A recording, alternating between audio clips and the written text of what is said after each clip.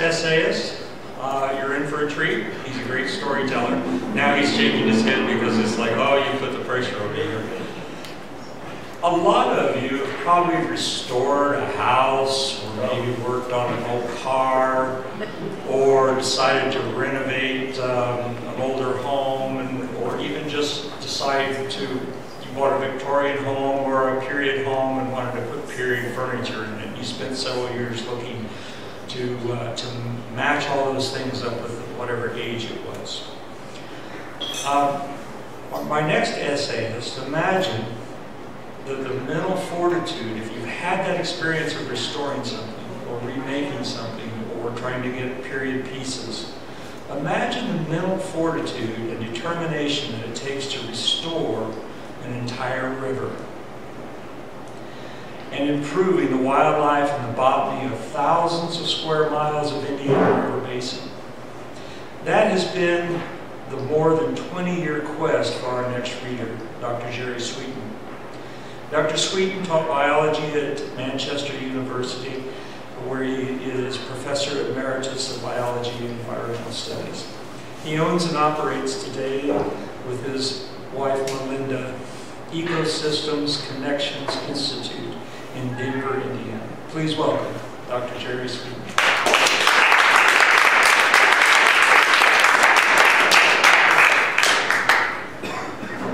Thanks, Avon, and it's a pleasure to be here with you today. And first thing I'd like to do is thank Avon. Avon has spent, I don't know how many hours, dysfunctional emails that I get once in a while trying to figure out what I'm trying to say. And I think we owe him a round of applause.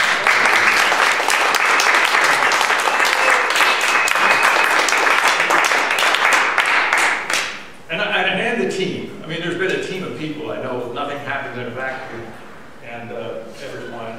And it's a real honor to even have been asked to write anything for a document like this. I'm out of my element. This is not usually the type of venue that I produce or to present data. But the other thing I think is really special about this book, and I sincerely appreciated, Avon, you doing this, and that is dedicating this to the professional natural resource managers that work for the Indiana Department of Natural Resources. And there's probably not another agency in our state government that has the largest budget reduction target on its chest.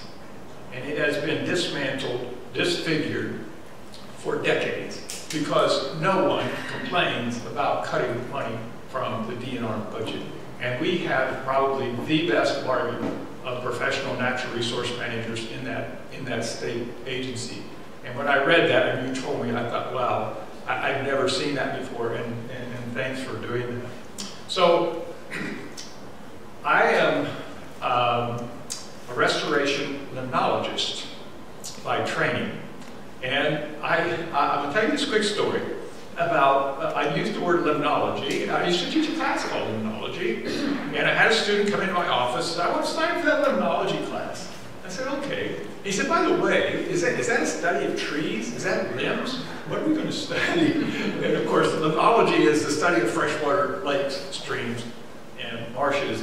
And it was hard to hold back anything other than just a gentle smile and encourage this young person to get involved. But there's probably nothing more important in the next phase of this conversation than to nurture a place where the next generation of all of us will come and pick the baton. And there's been some information presented about native cultures, beautiful. The Isaac Walton, the condition of water, lakes and streams and rivers used to be in the bad old days. And what we don't know as scientists, we don't know what it was like for sure during the indigenous people's time here. And so the work that I do in the rears of trying to understand when is a system clean, when is our work done. Let me give you just a real quick example, and then I'm going to read. Indiana is about 23 million acres in size. We know that original Indiana was about a 20 million acre forest. Now an acre is about the size of a football field. water doesn't care if it's in Indiana, Illinois, Ohio, Michigan. It always goes downhill. And it can run north, by the way. And so, you know, we don't know what it was like. And so it's probably one of the more challenging parts of the science of restoring these systems that we face in trying to understand how it works. And I was just very fortunate to have been in a place and in a position to have the opportunity to work with a great group of collaborators to work on the Eel River in the northern part of our state. And so what I try to do, so I want to just explain this part of my writing. I didn't want to just write sciencey stuff. I wanted to tell the story of how the Eel Basin was restored to its present day after some of the trauma that it has experienced. And so I intertwined some of my own personal journey as a reason to sort of inspire the next young person who might read this. I've been watching these young kids out here, and you just don't know who that might be. So that was sort of the rationale for that. And I wanted to share the restoration story of the river as an education model, and a model for other scientists that yes, it can be done, given enough time and money. And so with that, I'm going to read just three parts of different parts. The first part I call the origins, and so you can bear with that story. And then a little story about raising young biologists, and finally the upshot, what I call the upshot. So I want to first start out with a quote from Aldo Leopold, and I hope all of you can relate to this. Leopold says, one of the penalties of an ecological education is that one lives alone in a world of wounds. Much of the damage inflicted on land is quite invisible to laymen. Ecologists must either harden their shells and make believe the consequences of science are none of their business, or they must be the doctor who sees the marks of death on a community that believes itself well and does not want to be told otherwise. As a city kid growing up in the north end of Kokomo, Indiana, frequent vacations to a small fishing cabin on Bruce Lake was nothing short of living in a wilderness, albeit only 50 miles from home and a few weeks of the year. Bruce Lake was a shallow lake of about 245 acres, and it's in Pulaski and Fulton counties. Looking in the rearview mirror of life provides the context to experiences at Bruce Lake as fertile soil for the development of the life journey of this writer as a limnologist. Rachel Carson, American biologist and author, influential 1962 conservation book Silent Spring wrote, "A child's world is fresh and beautiful, full of wonder and excitement. It is our misfortune for most of us that clear-eyed vision, that true instinct for what is beautiful and awe-inspiring is dimmed and even lost before we reach adulthood. If I had the influence with the good fairy who is supposed to preside over the christening of all children, I should ask her gift to each child in the world be a sense of wonder so indestructible that it would last throughout life as an unfailing antidote against the boredom and disenchantments of later years, the sterile preoccupation with things that are artificial, the alienation from the source of our strength. If a child is to keep alive their inborn sense of wonder without any such good gift from the fairies, they need the companionship of at least one adult who can share it, rediscovering with them the joy, excitement, and mystery of the world we live in." Adults, especially mothers, have a sixth sense and a vision for life journeys, selflessly making personal sacrifice to spend time nurturing a sense of wonder. While never outwardly expressed, my mother knew that my childhood vacations were the origins of a passion for lakes, streams, and fishing. Bruce Lake was a wilderness with endless adventure, places to explore were very different from our neighborhood. These adventures are forever deeply embedded, and they became the rock of teaching and scientific philosophies. They became the beginnings of restoring the Eel River.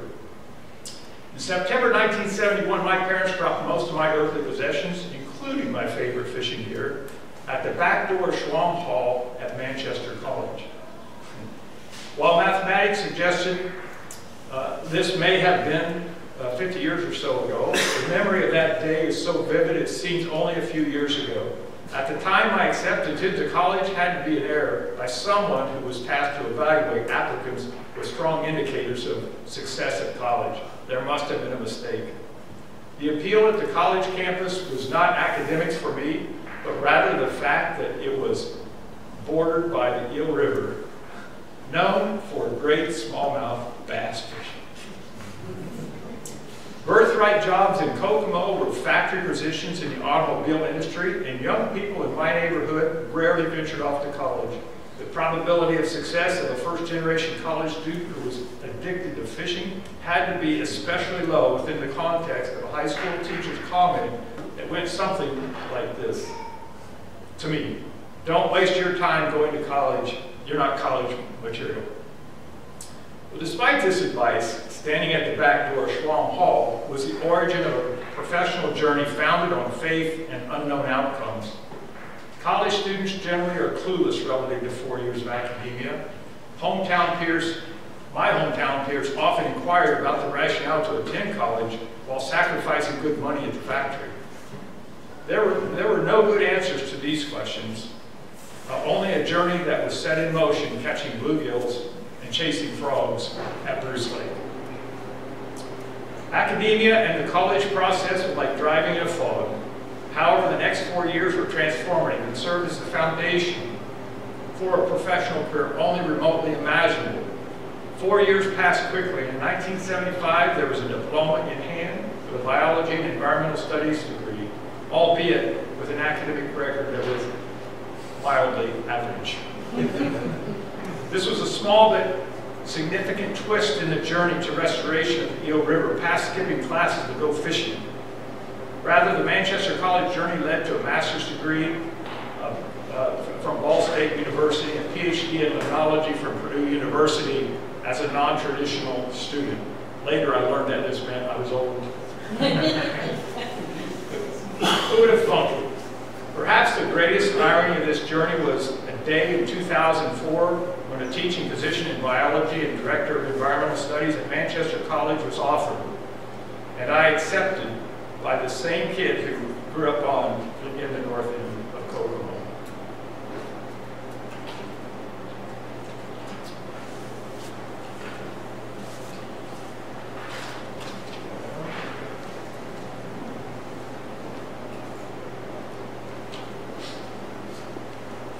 So, lots of interesting things. We do a lot of science, and lots of interesting happens as you raise young biologists in the field. So I want to share this story. One intangible but important skill for a young biologist is to get field experience in sampling techniques of fish and mussels, which we focus on. Removal of the dam at North Manchester and Liberty Mills opened wide student participation.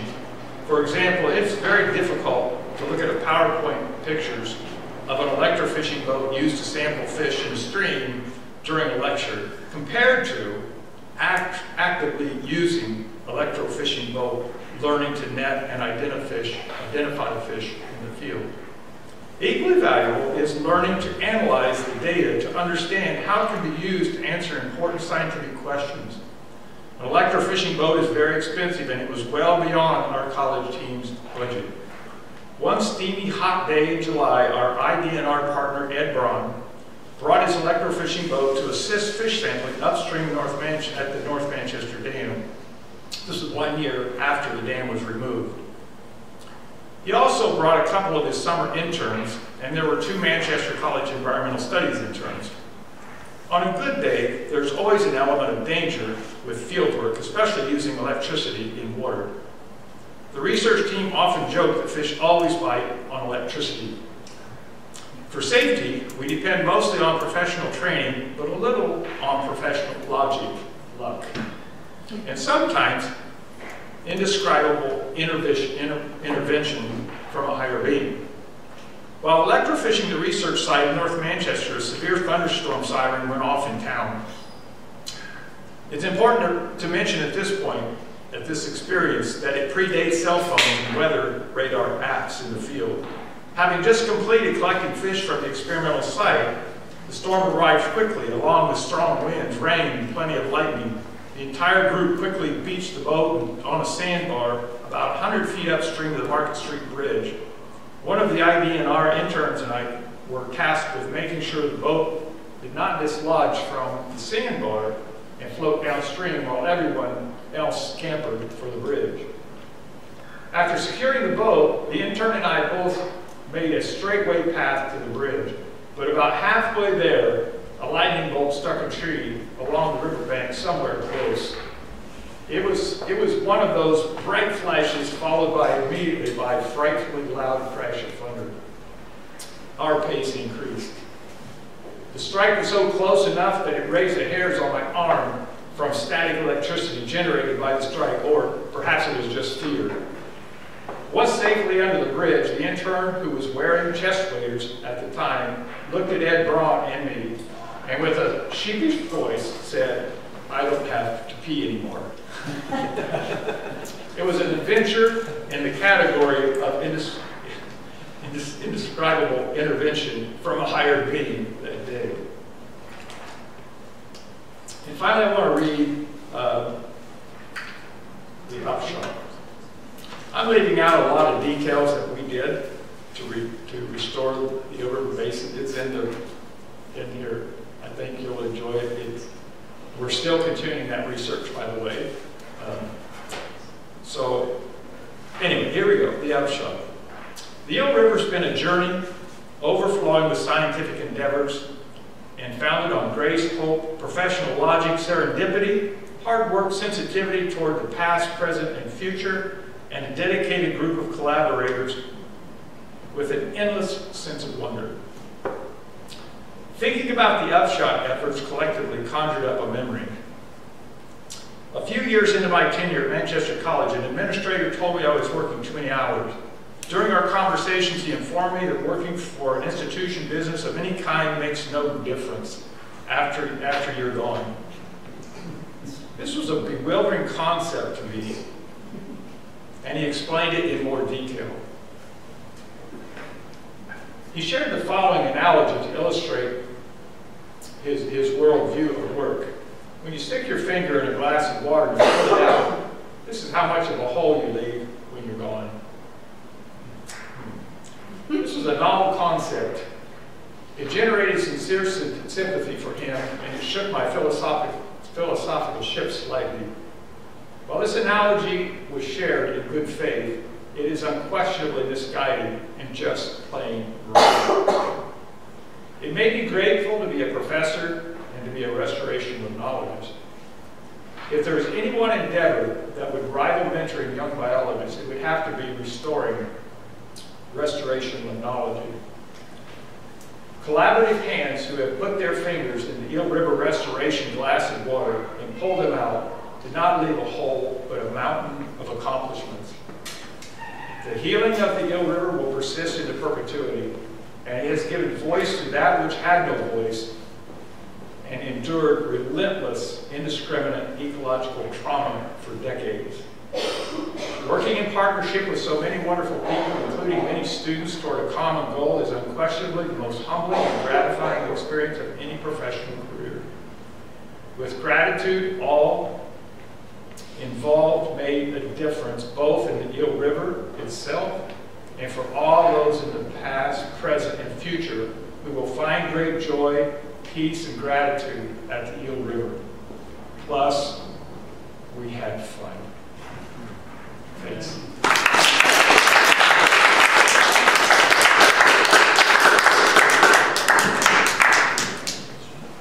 My team tells you that all the time.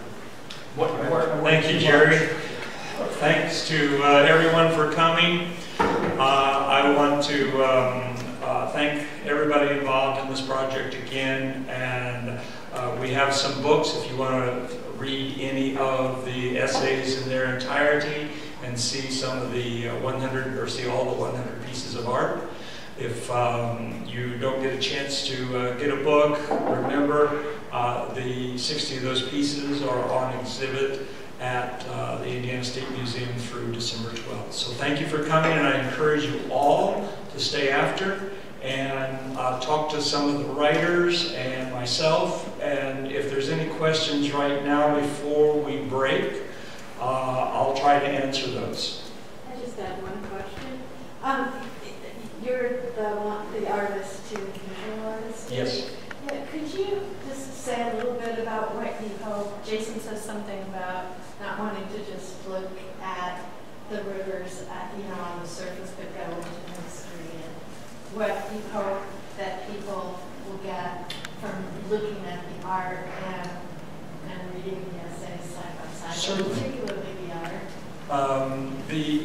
The project, as I said, started out as a bunch of artists finding something to do, and it quickly evolved in trying to connect it to a social need. And that social need was conservation and awareness of what our rivers, streams, and tributaries needed. The artists then decided to use their skills to find, we could have very easily included a lot of the problems that you see every place we went. There was trash along the riverside. We could have painted that in. Our approach was, let's show people the beauty that is there. What we didn't choose to include, they're going to see when they go out to these beautiful rivers and streams.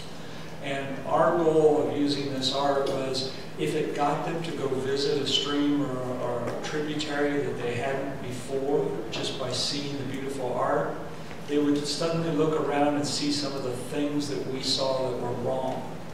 And this conservation message that this book holds through the essays will hopefully then bring them back. If, a lot of people will get a nice pretty picture book and they'll look at the pictures and review captions and maybe start an essay.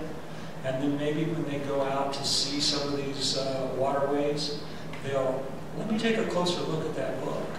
And they'll start to discover some of the things that we didn't paint that need to be done. It's amazing. One of the artists writes in his preference, each artist at the beginning of their section of paintings will tell a little bit about their experience. The one artist said, I've had my tires changed on my car many times throughout my lifetime, but never once did I tell the people who changed my tires, throw those in the trunk. I'm going to take them down to the river and throw them in. Because almost every place you go along one of these rivers, there's old tires, there's appliances, there's office chairs. And you would think that people who go and fish, like Jerry, he went to college because he wanted to fish smallmouth in the Eel River. The college education was just an add-on. So thankfully, it was more than that, Jerry. But you'd be surprised, all these people who fish, when you go down to these rivers, it's not only soft drink cans and soft drink styrofoam. It's styrofoam bait boxes that are left by the fishermen. You would think that they, of all people, would carry out what they carry in, but they're just left there floating along the banks. Anyone else have a question before we break to informal discussions? I'd just like to sort of respond to that as well. There's a section in my essay which I did not read because it's long and it's sort of disconnected from some of the rest of it, so taking it out of context wouldn't have made sense. Where I was up in Muncie with my friend Peter here, an art historian, and we went to an art gallery there. And I came across a painting by a man named Richard Mayhew. And I talk a lot about that painting because he says, I am painting the treaty land that was never honored for Native Americans. But I look at the painting, and I would not have known that if that information was not on the placard there that described it. So I have take 3 or 4 pages where I kind of reflect on well, what does that mean, right? how are we supposed to approach a work of art? And what can we do as viewers of art to more than just say, oh wow, that's really pretty, I like the colors, or I love that scene, right? It's sort of, I think what Mayhew is doing in his work is encouraging us to spend more time with art and to challenge our sort of traditional habits of viewing it, which are very much shaped by the culture that we're in. Oh, we look at something, we spend a couple of minutes with it, it pleases us aesthetically or not, and then we move on to the next thing. It's saying, slow down, sit and think about this, learn a little bit about the artist, right? Where are they coming from? What is their philosophy? A lot of the artists in the book talk about how I had to get permission to go on private property in order to gain access to this waterway. So, right, then you begin to think, oh, well, why do you have to get permission to go see a river? Because of, right, how we understand land and land ownership. So the more you can sort of, I think, move beyond that initial encounter, hopefully. Jason's got a great point there about that access. If you look up public access sites, which is typically where people go to launch canoes, kayaks, and boats into a waterway or a lake, and there's like 300 and some in Indiana, but there's 62,000 plus miles of tributary. The majority of those are inaccessible because they are they're abutted with private land. The only way that I, as an artist, was able to get places was to get into a public access point and walk up or down the river from that point. And I was basically trespassing because in Indiana, the only navigable waterway is designated navigable, which surprisingly we put our canoes and kayaks in public spaces, and that is not considered navigable. Jerry could give you the definition of that probably, but it's usually bigger waterways where barges and things like that might be down. So, yeah, public access was a big problem. So actually, that designation is quite arbitrary. Is it? Yes. So there's some very small streams that are considered navigable, and others that are, most are non-navigable. And so there is no formula for that designation. But we have in Indiana what's called the Common Rights Law, or Riparian Rights Law, where if it's a non-navigable stream, you own the property, you own the bottom of the river. And so technically, in a stream like that, this is really weird, you can float down it, but if you get out of the canoe and you step on the river, you're technically trespassing. So I was trespassing many times. Well, that doesn't surprise me. Because I could not walk on water.